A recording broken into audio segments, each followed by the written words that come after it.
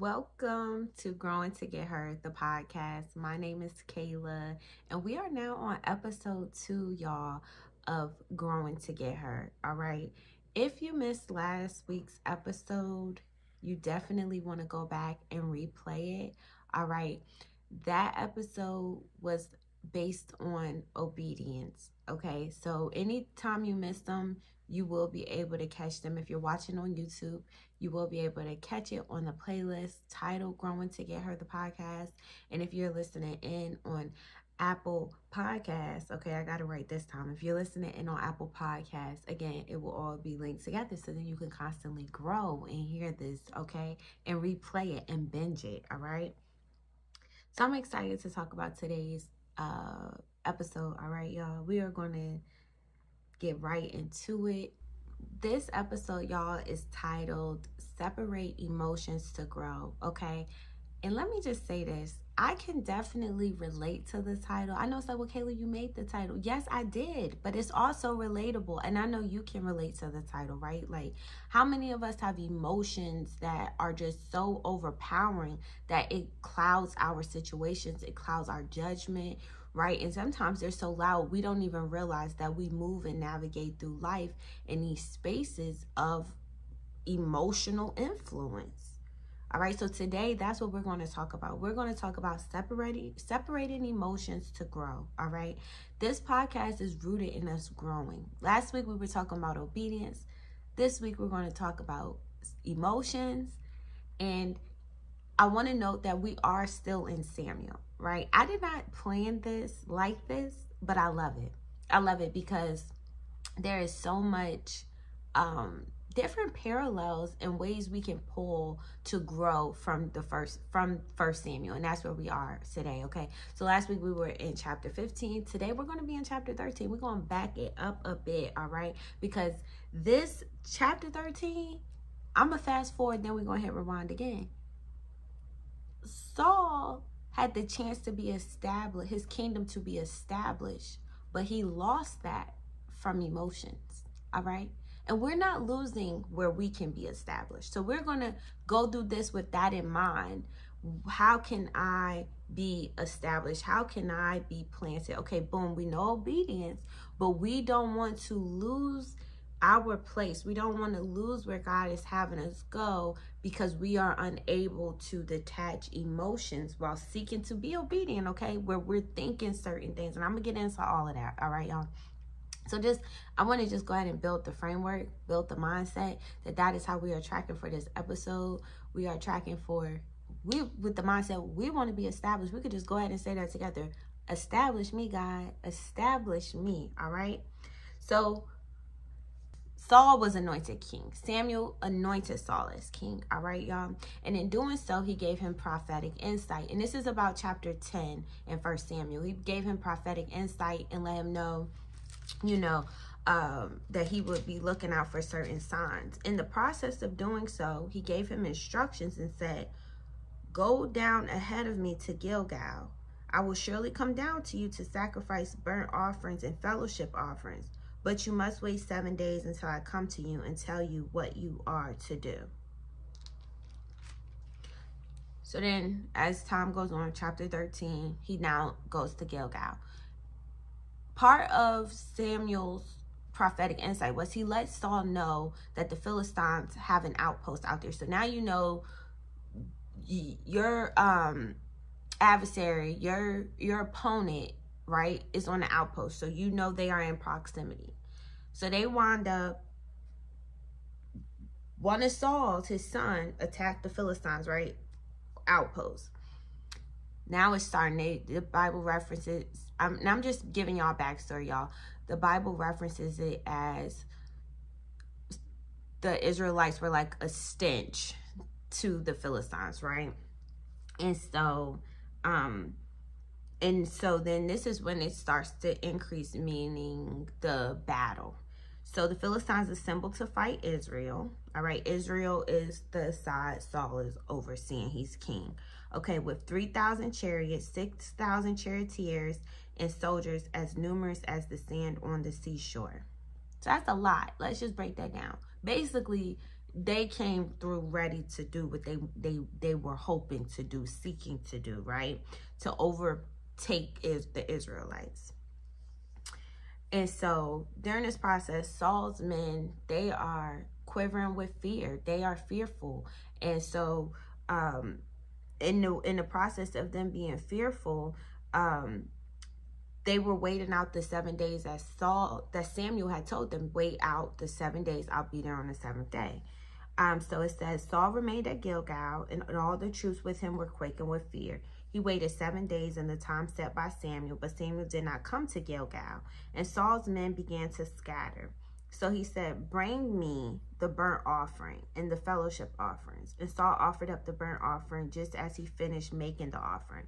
Samuel arrived, and Saul went out to greet him. Okay, so Samuel's people were fearful, and some scattered, some left, right? That's a real situation. You have people, you're at war. It's seemingly that you're outnumbered. The people who you are supposed to be your support, who are supposed to be fighting with you, right?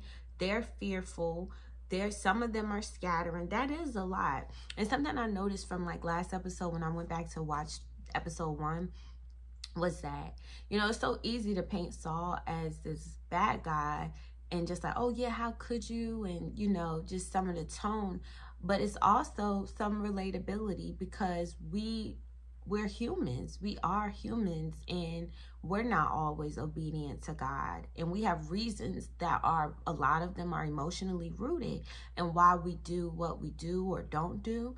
And so in reading this one, it was very loud to just come to the human connection with it, right? Which, yeah, like, of course you should have listened to Saul. Saul listened to Samuel would have been in his best interest, clearly, right?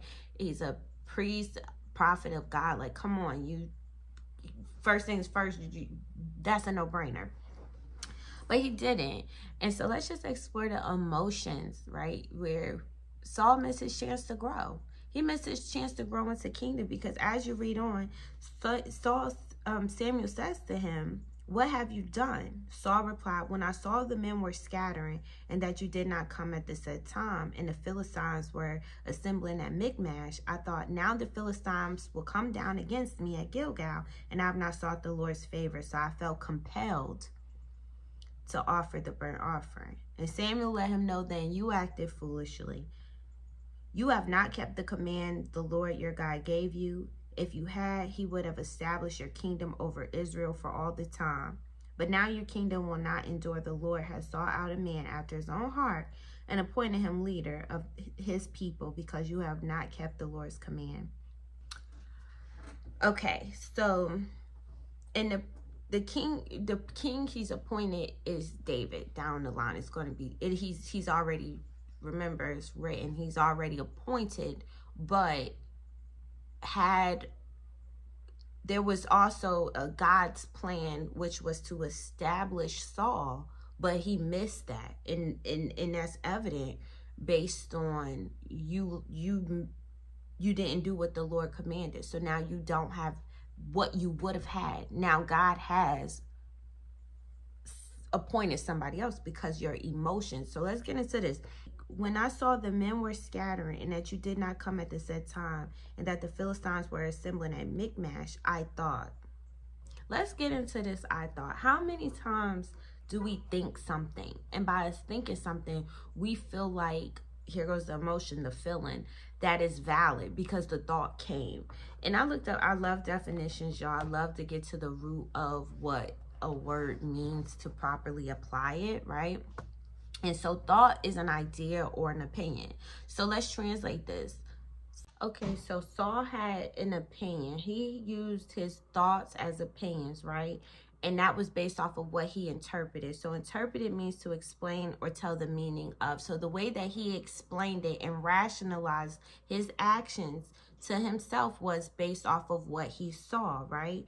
And so let's get into it because it's actually like a cycle. So you have your idea, and based on your idea, you then take what you're seeing, what you're interpreting, And then based on that, you then feed it your emotion. If you're not feeding it God's word, because things look like stuff all the time. Like something can seem like something, and in your mind, you can take it and say, no, this is exactly that. You've taken everything into consideration, so it seems, and you have this idea or thought, right? And then that's the way you interpret it.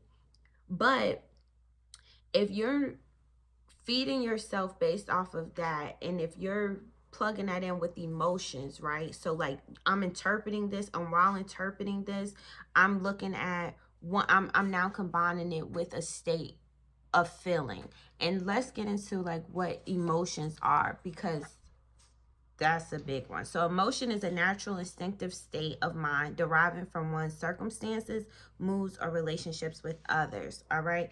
And so when you're talking about different emotions, you have happiness, sadness, and these are just the 6 basic ones. You have happiness, sadness, fear, anger, surprise, and disgust. And as humans, we talk from the state of emotions. We typically go through life with emotions at the forefront. And it's not until after, when more information comes out, that then we're willing to abandon emotions to get to the actual resolve of whatever it is. Because before that, we're gun ho with whatever I feel. If it's sadness, happiness, fear, anger, that is what's leading. If you don't train your mind, if you don't root yourself in God, and this is for me too, y'all, this is us growing, where it's like, in a situation, it's like, okay, pause. Am I being emotional about this? And if I am, what emotion am I standing in? Am I standing in fear? And am I standing in anger? Am I standing in disgust? Am I standing in sadness? Am I standing in happiness? Because although we don't talk about it, sometimes we let happiness make decisions where somebody, oh, I got peace on that, because you're happy, because it doesn't seem like it's a negative thing. But if that's not what God told you to do, then that's not valid. That's not peace. That's a false perception, because you just interpreted that, right? You just fed yourself this place because you are happy. And you said, yes, this makes sense. It's not negative. Boom, let me roll with that. That is dangerous. All right. When we're rooting ourselves in obedience, when we're rooting ourselves in God, it's like, well, is it factual? Let's get on facts, right? Because I Googled it. When I Googled it, this was the only one that came up with like a separate word beside it. And beside it said law. And I love that, because God's word is law, right? And so it says fact. God is, his stuff is facts. So a lot of what we see is not facts, because we're looking from the flesh, emotions, and unless you're using your spiritual discernment and partnering with God, your interpretation, your reality is off, right? And so it says fact, the truth about events as opposed to interpretation. And so it's like, although I interpret it this way, what does God say? What does God's word say? So for instance, when Saul sat there and he seen, right? He was not crazy. He seen them. It said that they were out. He was out. It was as many Philistines as the number of sand on the seashore. Numerous as the sand on the seashore. So he definitely seen and interpreted what was there. But was it a fact? Was it a fact? Was this what God told him to do? Was this, and as in, is this what God told him to do with how he proceeded forward? Okay, and it's also worth mentioning this right here. When Saul was anointed, Samuel had told him that once these signs are fulfilled, do whatever your hand finds for you to do. God is with you. So yes, he did tell him that, but that doesn't override the instructions God gave you. So it's like you have parameters, right? Like there's still boundary lines in terms of what God told you to do, which is to be obedient, and what you're equipping yourself to do. So it's like, so you were given instructions to follow, and you abandoned those because of your emotions. And I really just want us to root ourselves and frame ourselves, like going forward with obedience. Like, God, yes, you told me to do this, and I might feel this way, because emotions are universal, y'all. It doesn't matter if you're black, you're white. It doesn't matter where you come from, what's your background. Everyone has emotions. Like this is not to let's say, like, ignore or downplay emotions because they're very real. This is to have the conversation and to build our mind framework on, let's separate them though. Because if we don't, we're holding ourselves to places that you can't grow. Saul put himself in position to not grow, to not be established, because he was rooted in fear. He was fearful. He was rooted in anxiety. Is Samuel going to show up, right? Like, he said he waited for him, right? Like, you're looking for something. You don't see something. And then let's even take it a step further. In the insight that Samuel gave him, he did not tell him that the Philistines, that he was going to be going to war. You let him know he was on an outpost, but he did not give that. But what he did give was specific instructions to wait on him. And had he waited on him, he then would have solidified himself, his kingdom. He would have established his kingdom over Israel for all time. So his bloodline would have been positively affected. So let's make this personal. What decisions are we making based off of feelings that not only impact and rob us today, but also our bloodline?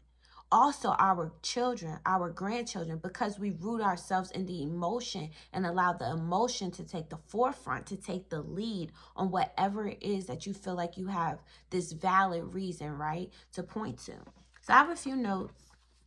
I want to make sure I'm not missing anything, because we got to make sure we get all that we need. Oh yeah, so your emotions, they will always validate you because it's your perception, it's your mindset. So if you're looking to be validated and you're rooting it in emotions, you feel that way, so you're going to feel you're right. Because you're going to feel you're right. Your emotions are going to validate you until you separate it. And when you separate it, that's when you can allow God's word to flow, right? Because some of our emotions, we can't even, I always say this, I love, like, when you do one thing, it just it activates something else, right? It's like, for instance, with God, you do that, right? You forgive. Now you let in mercy. You get what I'm saying? Like, you're allowing other love. You're allowing more to flow. But without it, it's stopping. And it's not just stopping one thing. It's many things. So for us with our emotions, you're gonna always be justified and supported by your emotions unless you pause and you separate. And when you separate, you compare it against God's words, right? So if we are flowing in mercy, if we're flowing in love, if we're flowing in fruit of the spirit, because there's no law on that. We love to put law and limit on the fruits. There's no law. We love to set parameters on how much we give somebody grace, but there is no law when it comes to kindness and love. There isn't. It says there's no law on that. God, he gives us that daily. So who are you to say, yup, that's enough? And mind you, a lot of it is rooted in interpretation. A lot. And it is not that that person may have not done something. It's not that your emotions are not important.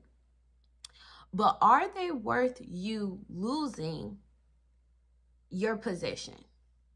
Losing what's yours? Because if you're rooted in these things, when do you switch? When can you flow? And who's to say you're not choosing wrong in your actions because you're rooted in this emotion? So let's start separating it, where it's like two things can exist at once. I can feel this over here, right? I can feel that, but this is also fact.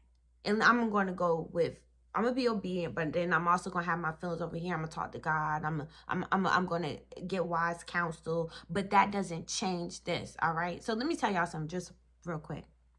So like, I have company, right, in my home, and I didn't know how I was going to be able to do my recording.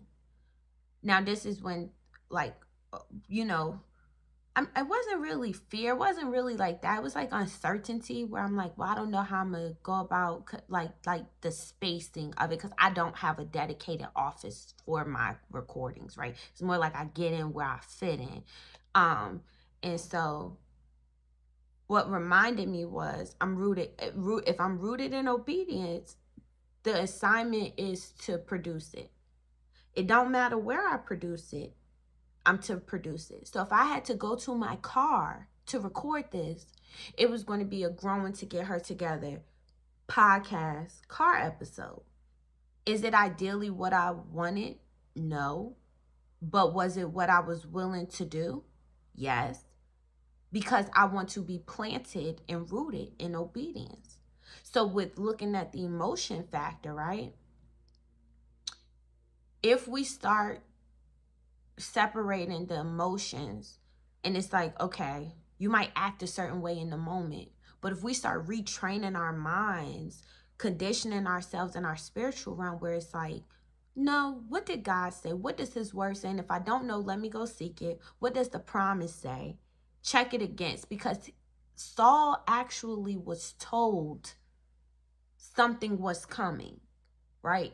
Samuel was coming on the 7th day. It just didn't come when he was expecting it. And the emotions got loud and separated him because he acted on it from the promise, from what he didn't even know was going to be done. But you showed yourself you don't have the capability to be king. You don't know how to wait. You don't know how to trust God. You know, you're allowing fear to overtake you, which understandably so, but you still fed into it. Because then you have David, who on the other hand shows that it can be done. When he was going through battle, he stopped and prayed and asked God for guidance. And no, not the same, but the point is the heart posture, right? So it's like for him, we didn't see him say, oh, you know, just in prayer or trying to root himself back in God and what his words was. He just acted out of, oh, I thought, right? I have an idea. I have an opinion about this. And because this seems to be factual, this must be true. As we close out, I want us to just recap, okay? So, and also to remember, emotions can lead you to be influenced by what your perception is, right? So like, just keep that in mind, that emotions have influence, okay? They create openings of influence, where it's like, yeah, you're looking for things to, not saying we're looking to be validated, but yeah, if you're like operating in a place of fear or sadness, anxiety, all of that, you're opening yourself up to that, versus if you're separating it, right? Because for some of us, we have assignments that require us to have our emotions in check. What that means is that, yes, I can acknowledge my emotions, but I'm not going to idolize them. I can't stay there. I can't put that at the forefront. I can't worship the emotion. I have to worship God in his word. So how do we grow from this? How do we grow into separating our emotions? We pray about it. We pray about it. We ask God to give us the eyesight to see it, the ears to hear it, the revelation to show us ourselves, right? Show me me. Show me me. Where am I idolizing the emotions? Where do I need to separate? It's like being open to that, right? Also reading his word. Reading his word, because that's where you get your check and balances. The word says for us to guard our hearts. But are we guarding our hearts? Because out of it flows the issues of life. So if we're not guarding our hearts, we're operating from emotions, there goes the issues of life. We're putting ourselves in positions based off of strong emotions, right? That seem valid when they're really not.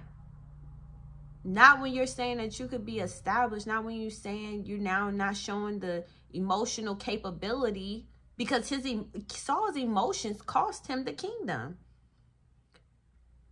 I want to be trusted with where God has me going. I want him to trust me, and I want to know that I've grown into that, right? Where it's like, no, that emotion is very true, but this is what has to be done. And when you think about strong leaders, that's how they roll, where it's like, yeah, I can acknowledge that, but however, comma, I'm over here doing this, and this has to get done.